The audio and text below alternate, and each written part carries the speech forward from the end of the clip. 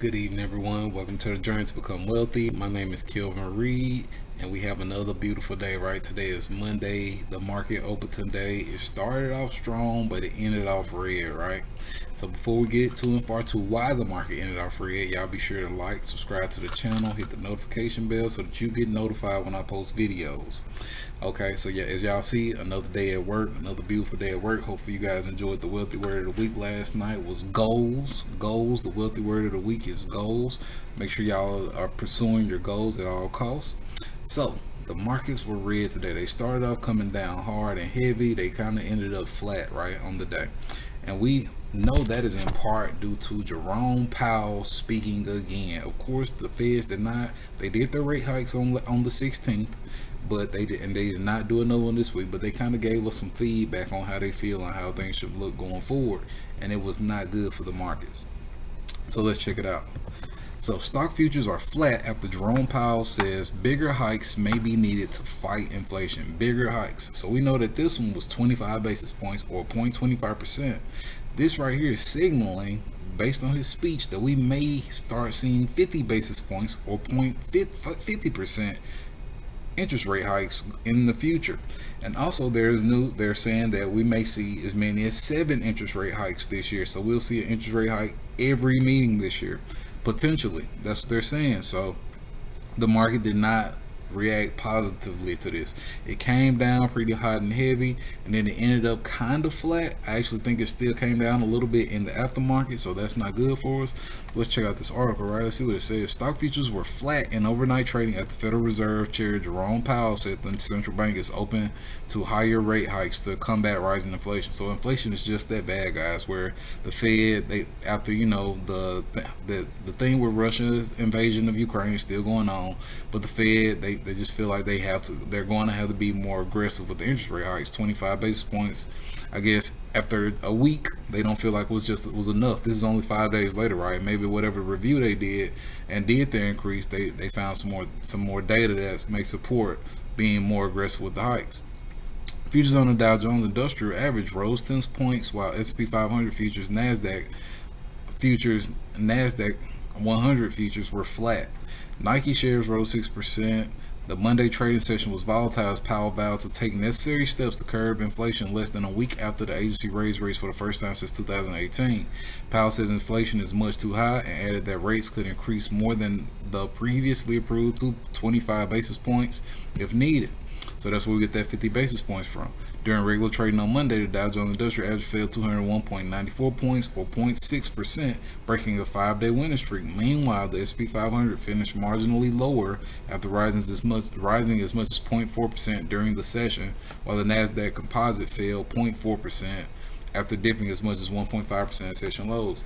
So this is why I told you guys yesterday you cannot predict things, right? Because we know that the last week market days, we had 4 straight days of green, 4 straight green days. When I came in Monday, we had no clue what to expect, right? Many people came in with anticipations, oh, we're gonna be green, and then look at it, it hit rock bottom and it bounced back up. Now it did show some support. It bounced out that support on many companies, many stocks, but they still ended down. We can hope for more red. We can hope that these interest rate hikes were priced in. We can kind of hope for all these different things, but we really don't know until market opens and we kind of watch and see how things move. And that's why I told you guys last night we're gonna wait to see the first 30 minutes to an hour, and immediately we saw things dropping like a hot rock, right? We saw them going down. Now that's not to say that they were major dips based on the gains that we saw last week, but they were dips nonetheless, especially since we know that we've been dipping the entire year so far, except for with the exception of last week. So let's check out our futures, right? Let's see what they're looking like. The Dow Jones is down 0.58%.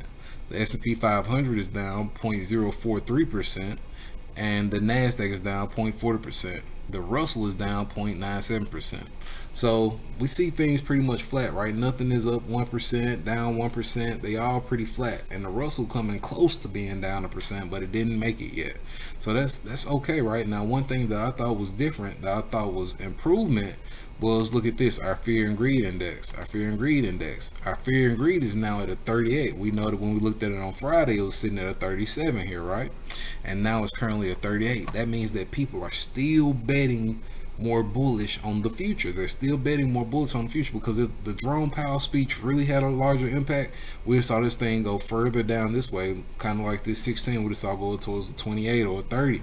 However, we're still seeing more bullishness than bearishness, so we may still be looking to come out of this bear market, right? We're gonna keep watching. We're gonna keep kind of just reviewing things. So let's check out our stocks and what we've been looking at. So Microsoft down 0.42%, Apple up 0.85%, Google down 0.24%, Facebook down 2.31% after having a massive run up on last week. So I know many of you hate to see it, just like I hate to see it, but hey, you know, there's money to be made either way. We definitely got to just practice on our options, continue to learn how to do these things, and just make money that way. So the tech sector and the communication sector, they're both pretty flat. Consumer cyclical looking like it got beat down. Baba down 4.35%, JD.com down 5.67%, Home Depot down 3.34%. Consumer defensive look like it's pretty flat and down. Walmart down 0.83%, Costco down 1.04%, Target down 1.35%. Let's check out our financials, but especially seeing that they said this is going to increase our interest rate hikes more aggressive. That means the banks should start to see more profit based off this information. So our financials pretty flat and red. They didn't see anything. They didn't make any gains, not as we would have expected behind news like this saying that, hey, we're going to guarantee you more profits going to the future. So we know our two, Wells Fargo or Bank of America. So both of those are down 0.55% on Wells Fargo, down 1.14% on Bank of America. And we have our Morgan Stanley down 2.33% and Goldman Sachs down 1.85%. Goldman Sachs being the one that you guys know that I'm holding. Hey, I don't know what you guys do, just how you got to pick and choose wisely, right? Choose wisely.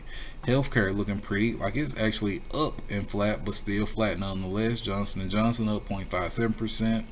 Pfizer is down 0.59%. I don't see Moderna on here. Merck & Co down 0.05%. So industrials, and look, this is one thing that you guys got to pay attention to, right? We see oil going back up. Oil is going back up. So we see ExxonMobil back up 4%, Chevron up 1.80%, Shell up 4.46%. So we got to be weary, right? We know last time oil went up, everything else came down. So we got to be weary of this. We got to keep this in our mind, right? Do we keep investing in oil? We know XLE was one of our companies that we like. We bought a little piece of it and we kept it moving, right? So, you know, hopefully, maybe you still holding on to it. Maybe you sold it and took your profits out of it. Who knows? You guys let me know in the comments, what did you do? If you bought, if you sold, or if you just kind of stayed away and just holding and chilling out. Y'all let me know. And the industrials right here looking pretty flat, but they have some beautiful green areas in here as far as aerospace. Lockheed Martin is up 3.24%. Raytheon is up 2.48%. Now these are companies that we have not looked into much. We have not got too much into the industrial sector or the real estate sector. But hey, if you guys want to, if you have something that you want to look into, y'all let me know in the comments. Feel free to instant message me, DM me, email me, any of that, and we'll check it out, right? We'll definitely do a deep dive into it together. But that's the review on our current sectors and how they're performing.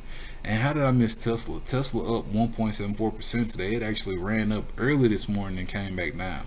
So it was definitely money to be made on the way up and down in many of these. But hey, you know how it go.